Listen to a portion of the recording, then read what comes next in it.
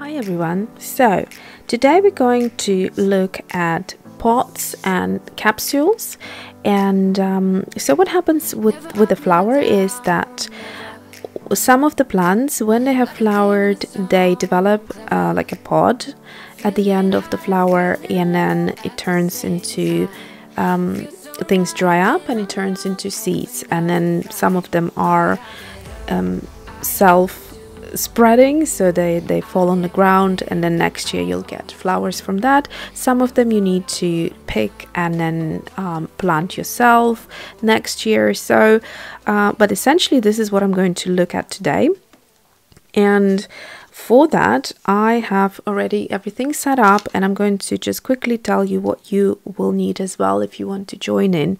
So I am picking this ink, which is by Diamine, and it's the color Sepia, and it's a gorgeous light color, so it's going to go within that brown kind of color scheme that I'm going to work in.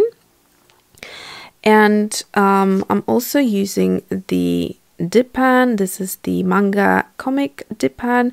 All of the links to all of the products I'm trying to share here today with you will be down below, so if you're interested in any of them, have a look and you'll find them there. So that's for the drawing part. For the watercolor part, I will use this Jackson's Quill brush 10-0, and then watercolor wise I still have some of these remaining from the previous tutorials, and I will use a combination of them. And so the main color is the Quinacridone Deep Gold, which is just over here, and that's kind of the color scheme that these pots will be. But I also decided to pull out this transparent red oxide, which is a gorgeous color, and I think it will be nice bit of addition. So I'm just going to, it's a lot browner on the actual tube than it is in reality. It's got a bit more red in there, so I'm just going to take a little bit out of it. I'll try to leave the links to the other colors that I will be using on here. So this is the Prussian green over here, and then a couple more colors. I think this was the Ultramarine, turquoise and gold green, and a few other colors. So predominantly will be yellows and oranges with a little bit of green. So to wake up the colors that have already dried up in the palette, I'm just going to do one spray, and even spray the fresh ones because they do need some moisture. I love working with this muslin cloth to get excess water out of my brush or in between colors, just to control things really. So that's a great little tip right there. Okay, the only remaining thing that is left to mention is the sketchbook itself. I'm working in Stillman and Birn hardcover sketchbook this time, and this is the ring bound, and I will leave the size and the info of it below. This is the beta series, so it's good for watercolors, nice and sturdy and thick paper. So to begin with, I will start by drawing out these pots just to give myself an idea. So I'm looking at this encyclopedia really that I have recently ordered. It is absolutely stunning. Never up, never down, never like a theme in a song, clever. Feeling high, feeling low at the same time. Feels so right, then I'm wrong, hoping I'll be fine. But I get up, I always do.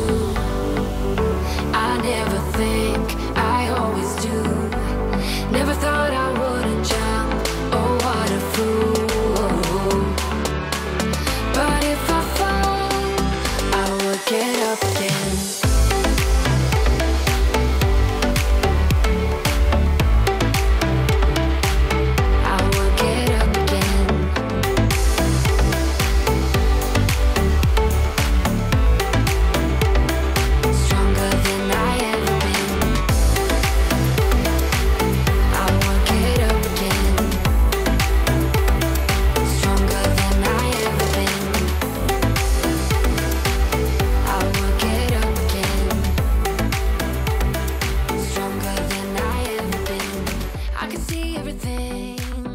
Alright, so now we're ready for the watercolor part, and that is usually my favorite because I can just enjoy adding color, and this is when things become alive.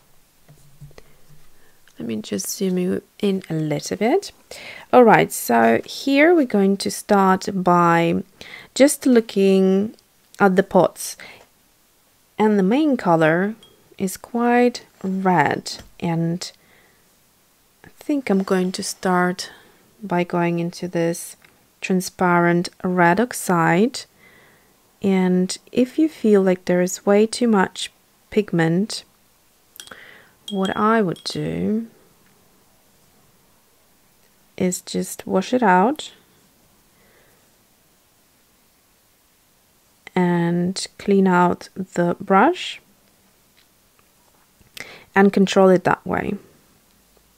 Also remember, you always have time to do a bit of glazing at the end. So look what happens once I just use clean water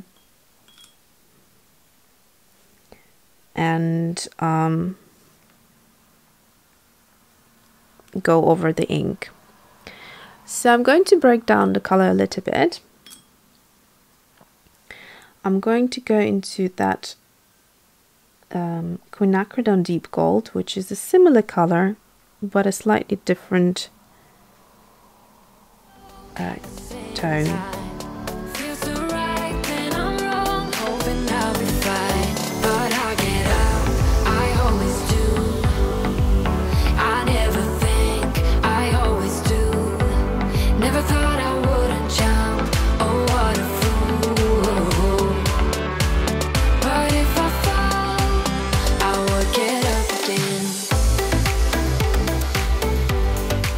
Okay, so this is where it is. Now I could leave it and then glaze over it with a bit of green, or I could wait just a tiny little bit until things are not as liquid and then add a bit of green. So it won't be glazing, but it will definitely add a little bit of interest. I will look at now another color, and I'm just quite literally randomly picking these colors. Now this weird one, I wouldn't recommend using it again, because what happens is, actually I'm going to clean that out. This is the Dr. P.H. Martin's Hydrous watercolor, and it creates this kind of mess when it dries up, and you can't re-wet it basically. It's I'm not entirely sure whether it's a dye-based or a pigment-based watercolor, but I don't like working with it once it's dried up, and to me it's like unworkable. So I'm just going to wipe it off, because otherwise it just creates mess. It dries into these little particles, which are just kind of off-putting.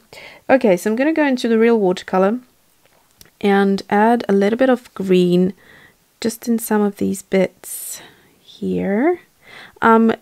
As you can see, I'm leaving a lot of white, and I like that because that creates texture that really looks like dried up pod of seeds.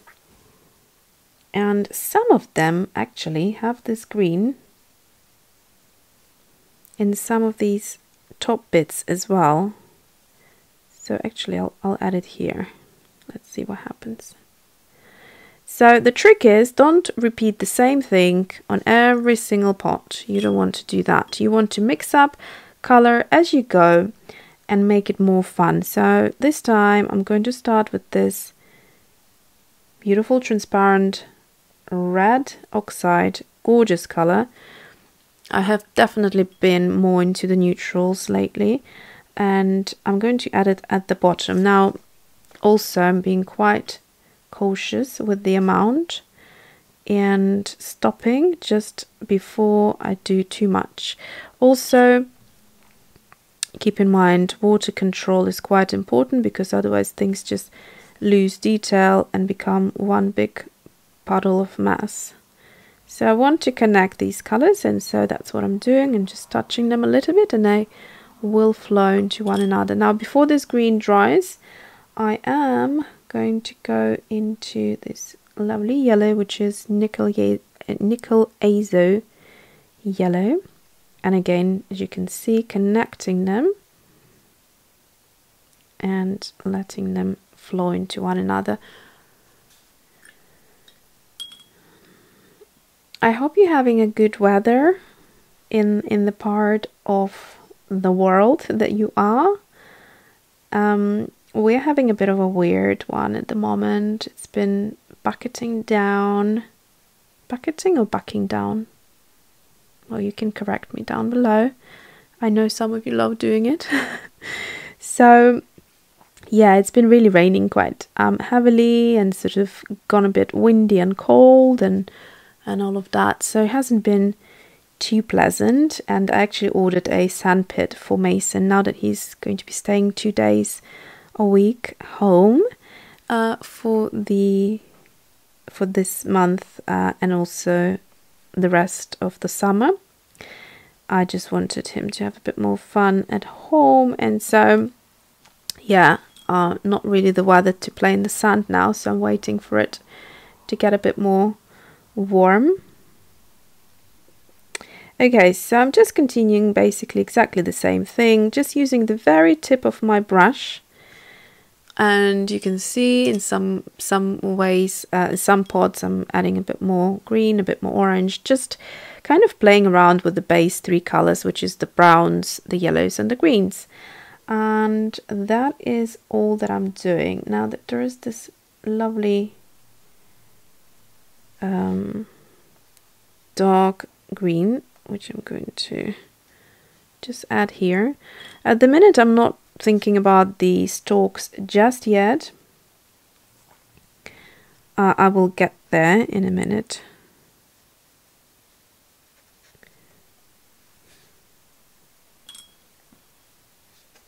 And then I'm going to add a little bit more yellow here just to warm things up.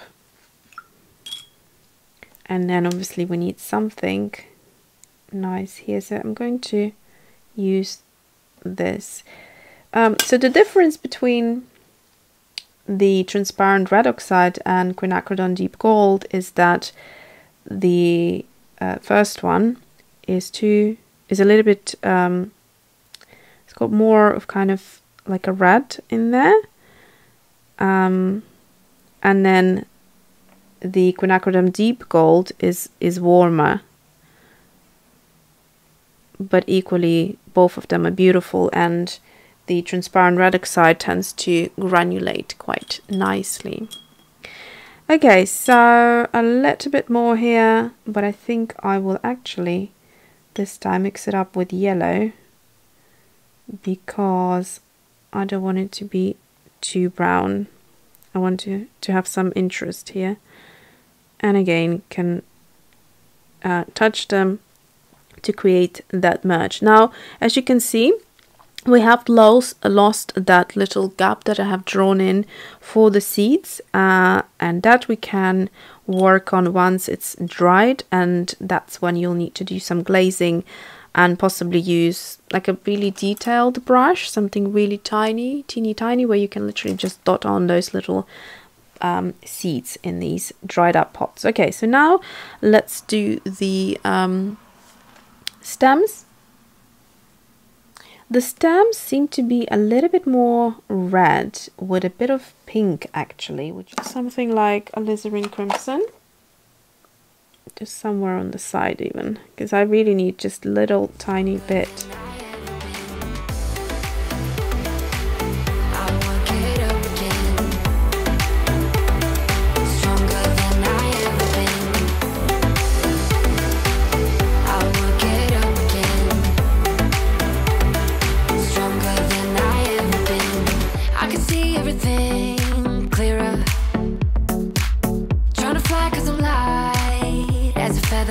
But I get high, I get low at the same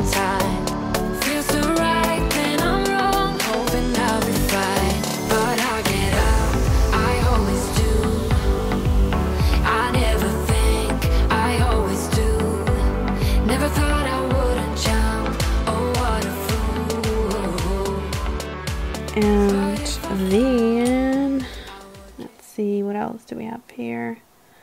Just keep on going into your palette and into different corners, mixing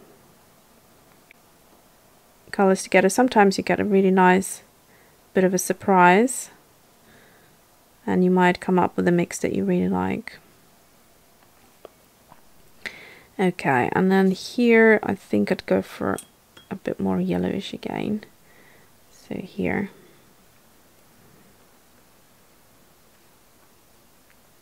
You can actually hear the rain now. Don't know if you can pick it up on the microphone, or whether the microphone can pick it up. Right, so, oh, okay, I like it that way actually. Alright, so this is that, and then I need to dry it. So I'm going to use my heat gun, and then we're going to do the detailing. Okay, so it's semi dry. So what I'm going to do is I have got this pink, and it might be actually a better idea to mix it up with something really fine and really small. So let's see, this is a 40, so it's a super tiny little brush. So I'm going to take this, what was it, alizarin crimson, I think. It's super intense, so you won't need that much.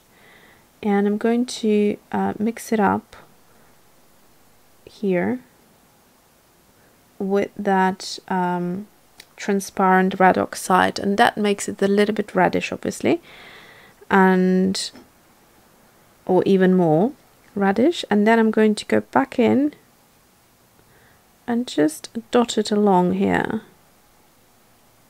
like that. So that creates a lovely little texture. And don't remember now where I had them, but it really doesn't matter. Just dot them like this. Again, remembering that you're only going to get the dots when you touch the dry bit of paper, because if you don't, then it will be wet, and if it's too wet, the detail won't be there. So make sure you just go over the dry like that. That kind of looks lovely immediately. And then keep on rotating. I learned this trick from Billy Showell when I took her course, to rotate the brush in the paint.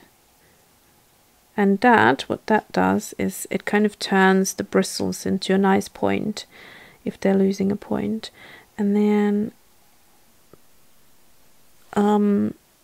let's see, maybe I should add some in here as well. Yes, I'll go into this one and I'll add it here just a little bit right there like that. You can build it up a little bit if you want. And you could even mix up a slightly redder color and just make sure it's nice and thick. Actually, this brush, the point is gone here, so I need to get one which has a better point. Let's see, yeah, this one has a good point. This is a 3-0, but similar thing. It's different brands, so okay. Now with the slightly more redder color, I'm just going to dot here and there, not on the entire thing, but just to sort of break it up a little. That creates a bit more dimension.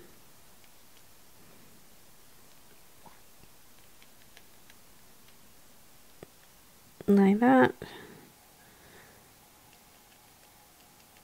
And yeah, looks like lovely. Alright, so with the same color, I am now going to actually put it into the little stalks here. Now, I don't like too much detail in the stalks, so what I'm going to do is I'm just going to literally do it right in the top here, And then I can see there is a little bit of that pink on the leaf. So I'm just going to try do that without kind of creating an overkill here.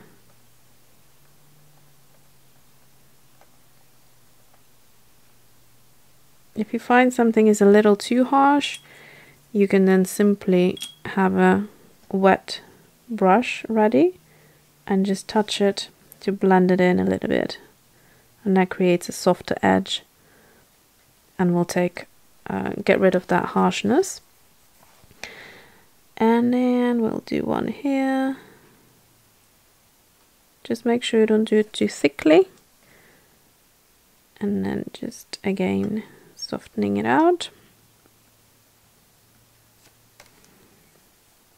And one more here.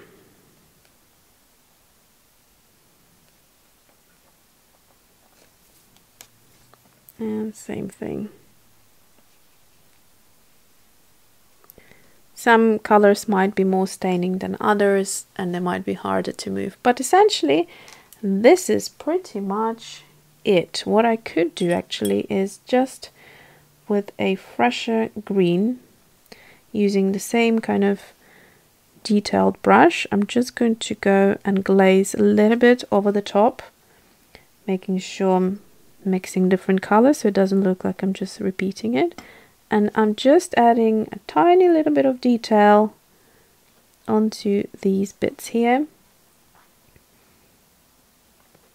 And that's all that I'm doing. Oops, that's too much. So I'm just going to add a little bit of this. And then just move it out like that. And a bit more here.